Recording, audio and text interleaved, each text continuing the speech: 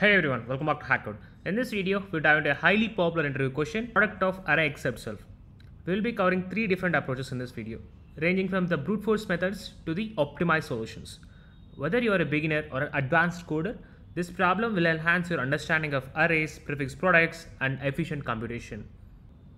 So sit back, relax, and let's dive in. So problem statement is, given an integer array nums, return an array answer such that answer of I equal to the product of all the elements of nums except nums of I. The product of any prefix or suffix of nums is guaranteed to fit in 32-bit integer. You must write an algorithm that runs in O of n time and without using the division operation. So basically, what does the question ask? We need to generate a product of all elements except I. So for the ith position, it should be having the product of all other numbers except that I. They also confirm that this product is guaranteed to fit in the 32-bit integer, so we don't need to care about the overflow as well. Next thing they mentioned is we had to write in O of n time and without using the division operation. So how do you think like we can do this using division operation? So basically division operation, like it works when there is no 0 in the array. So when there is no 0, what can we do? We just can multiply all the elements in the array and then we get the product of the array. So for each element we can just divide by the current element and then replace the array with this product by division. Okay, but that won't be working when there is a 0 in the array, right? They clearly called out that we should not use this here, that's why. So let's take a closer look in example 1. So here they are given 1, 2, 3, 4 nums and then output is 24, 12, 8, 6. So how is 24 here? It is just the product of 2, 3 and 4. So it means that for the given position, we should be having the product of all other array elements except that position. Same for this 12. So 12 is the product of what? 1 into 3 into 4. 8 is the product of what? 1 into 2 into 4. Similarly, 6 is product of 1 and 2 and 3. Okay. Let's look at example 2. Here given nums is minus 1, 1, 0, minus 3 and 3. So this is the classic example where we can't use the division operation. So for the element with 0, then it would be like what? Like we are dividing by 0. That will give exception, right? Divide by 0. So that's why we can't do that method. If they don't have a 0 element in the array, we can do that. But like it depends based on the question and all. And here the question explicitly asks us we should not do using division operator. Okay.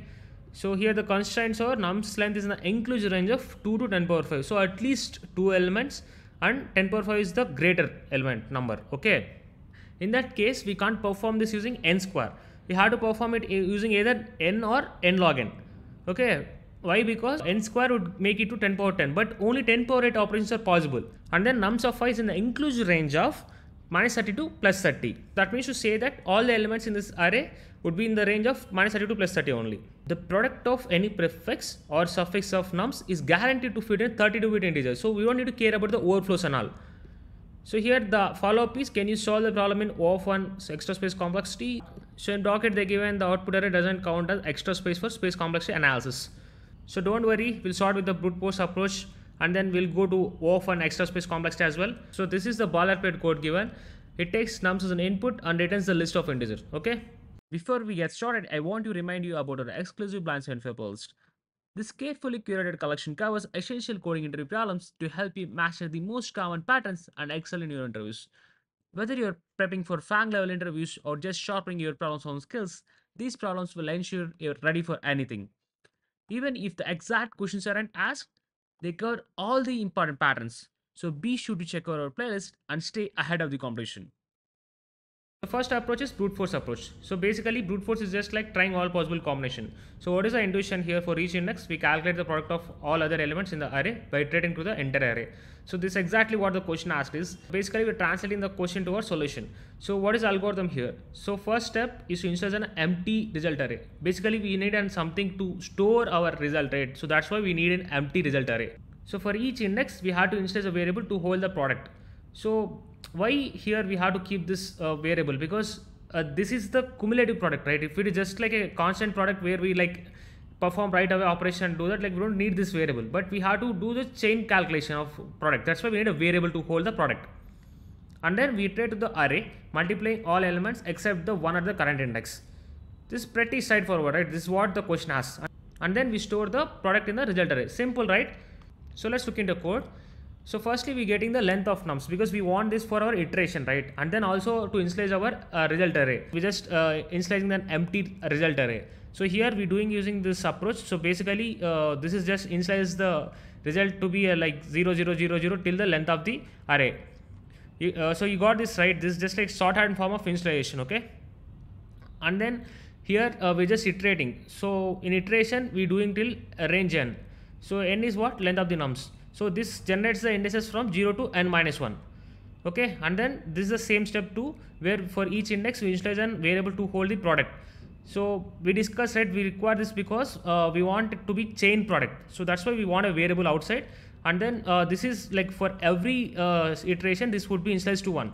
Okay, in the step 3 we iterate to the array multiplying all the elements except the one at the current index. So how can we perform that?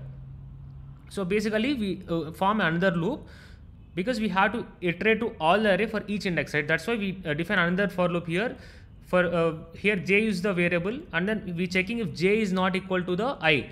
So in that case only we find in the product. So basically this is required to exclude the current index.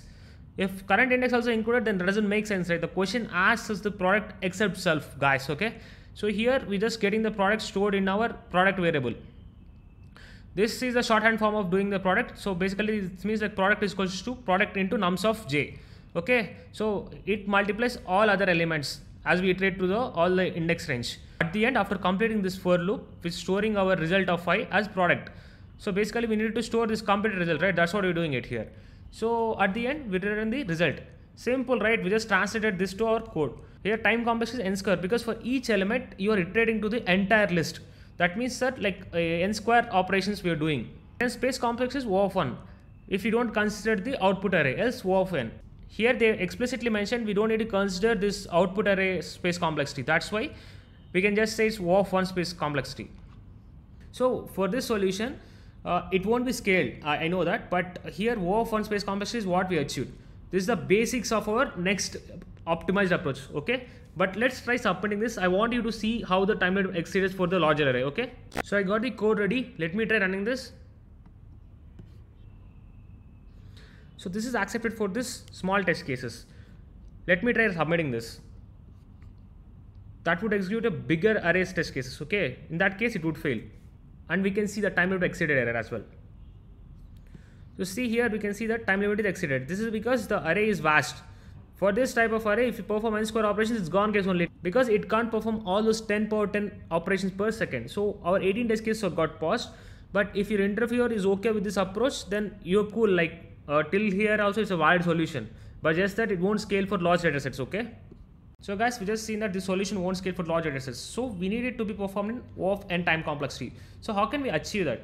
So for that we can use a strategy like left and right products, okay? So here the idea is to use two auxiliary arrays, left and right, to store the product of elements to the left and right of the each index. Finally we multiply the corresponding values from this array to get the result. So what does this mean? So let me take an example and explain you. So here the given example nums is 1 2 3 4, right? So for nums we want another like left and right arrays 1 2 3 4. And then left array should contain the product of all the elements to the left of this index. So here let me have indexes here 0 1 2 3. So for the 0th index we don't have any element to the left of it, so we just want it to be stored as 1 only, okay? For the 2 index, what we want, the product of all elements to the left of it, okay? So what do we have? We just have only 1 here, okay? So this is 1 only. And then for the second index, what we want product of these 2, so it would be 2. In the 4th index we want product of these 3, 1 2 3, so it is 6. And then the right array we have. So right array, it's same fashion, but it's like we start from here. So for like each element in this array would contain the product of all the elements to the right side of it. So we start filling from this corner. So firstly we should fill this 1, because after this element we don't have anything towards the right. So we want it to be initialized to 1. If we keep it 0, the product would be like, when we do multiply both things, that would become 0, right? So obviously we should have it 1. And then what does this index contain? So this index contain the product of all the elements towards the right after this. So here what we have, this 4 is there, right? So 4 into this 1, so that is 4. Thirdly, for the first index what we want, this has to be contain the product of all the elements towards the right. So it should contain the product of 2, 3 and 4. Like how can we achieve that here? So we can just multiply 3 with this one and then we can get 12 because this has a cumulative product, right? So that's why we have it 12 here. And then here for the 0th index, what we want? So we want the product except this one. So how can we achieve that? We can achieve using 2 into this one, that is 24. So you got the idea, right? So basically we are multiplying I plus 1 with the corresponding I plus 1 in the n. So because this I plus 1 in the right contains all the right product, right? So after that, the job is very simple. Now we just need to perform multiplication for each indexes here. So 1 into 24, 1 into 12, 2 into 4, 6 into 1. So the output is same as this one, right? 24, 12, 8, 6. So here the output array is, we just need to perform 1 into 24, which is 24, 1 into 12, which is 12, and 2 into 4, 8, and 6 into 1, 6. This is what we got the output here. So same output. So basically we solve this, okay? So let's look into algorithm, guys.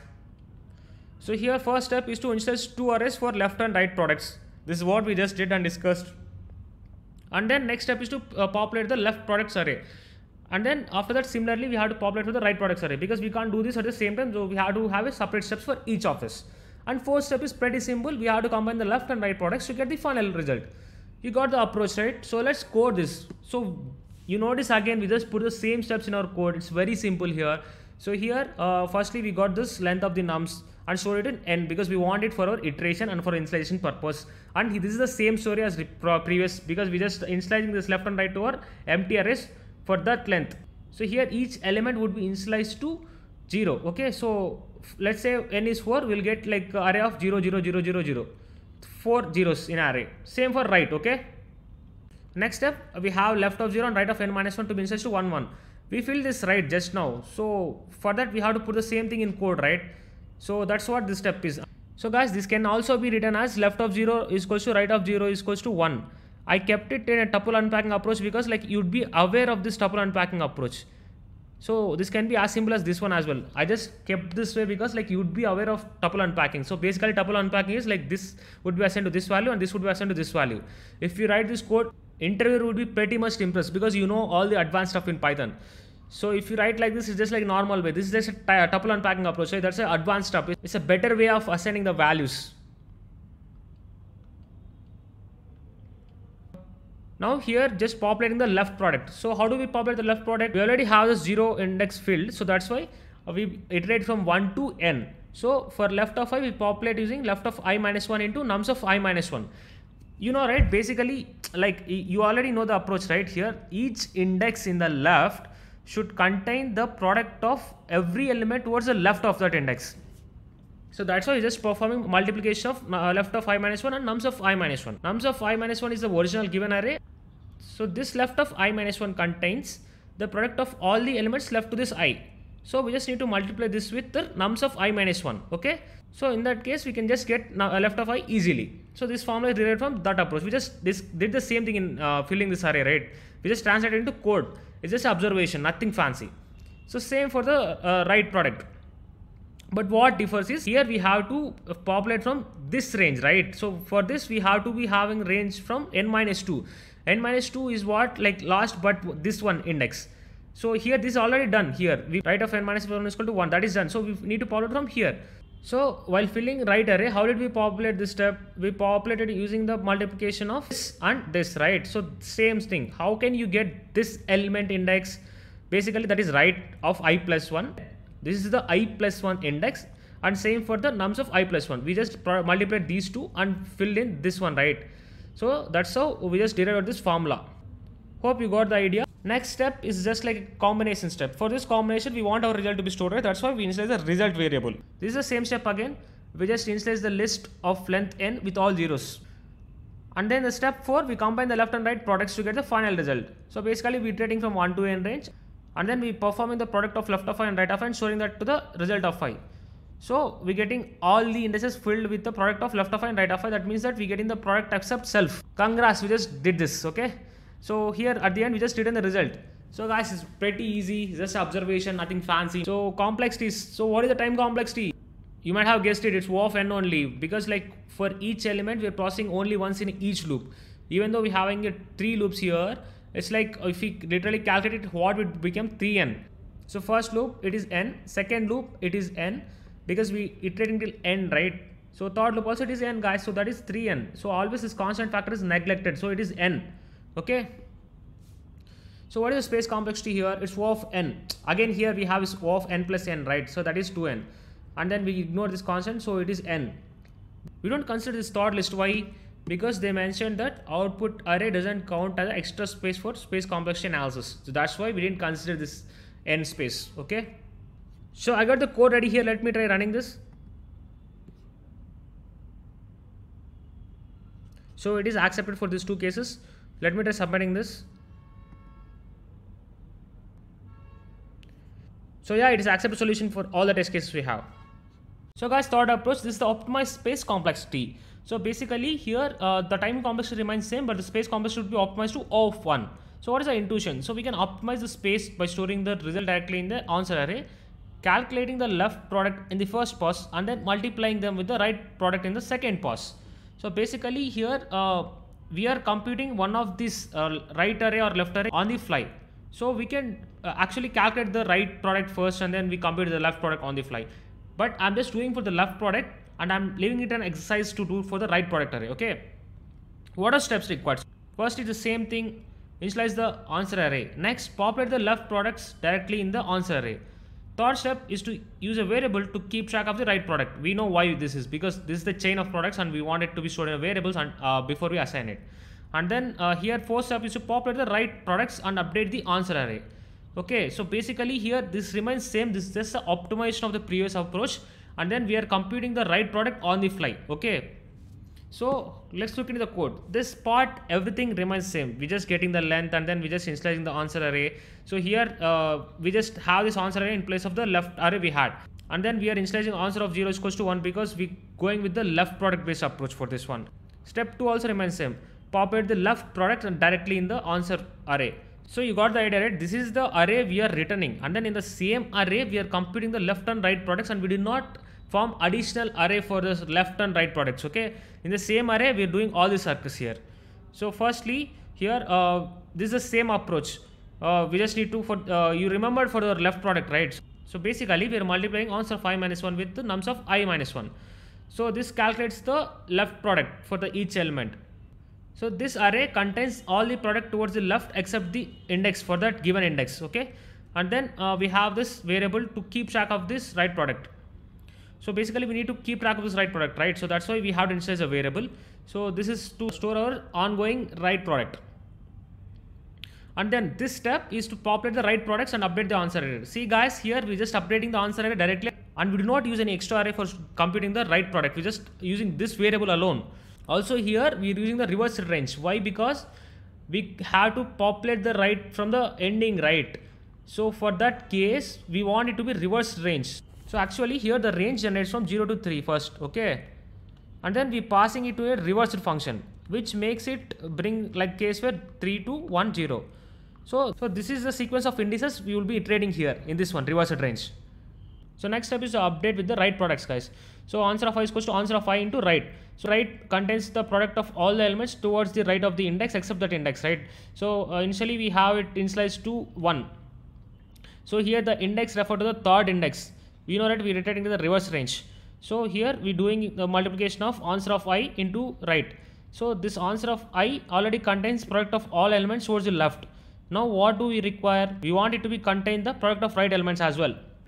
So that's why we're multiplying it with right. After this we have to update the right for the next iteration, right? So if you don't update it, it would be still 1. So for that we just updating the right by multiplying it with nums of I. So now right becomes right into nums of I. So you got the approach, right? Here we just keeping track of the cumulative product of right using just a variable, not a array. We don't require array to do that. So we can just multiply right with nums of I to keep have all the product of elements toward the right except that, right? So that's why we doing this here. And then at the end we're returning the answer array. So what are complexities here? Time complexity is O of n, because for each element we're processing only once in each loop. We have 2 loops that would add up to 2n, but we ignore the factor 2, so it's O of n. So next space complexity is O of 1, because we don't consider the space required for the output array, and then we don't use any other array here, so it's O of 1. So in the question also they mentioned, right, we don't need to consider the space required for the output array. So that's why it's O of 1.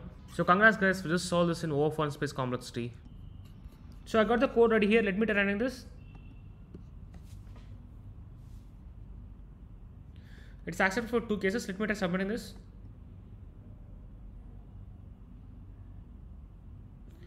Cool, it is accepted for all the test cases. So congrats guys, you just learned the 3 approaches. Hope you remember these approaches, and it's very easy. It's just a observation. We're not doing anything fancy. See, remember, programming is always based on observation. Nothing much it is. And that's a wrap on solving the product of array except self problem using 3 different approaches. If you found this breakdown useful, drop a comment below and share your thoughts. Don't forget to like the video, spread the word to your fellow coders, and hit that subscribe button for more in-depth coding tutorials. See you on the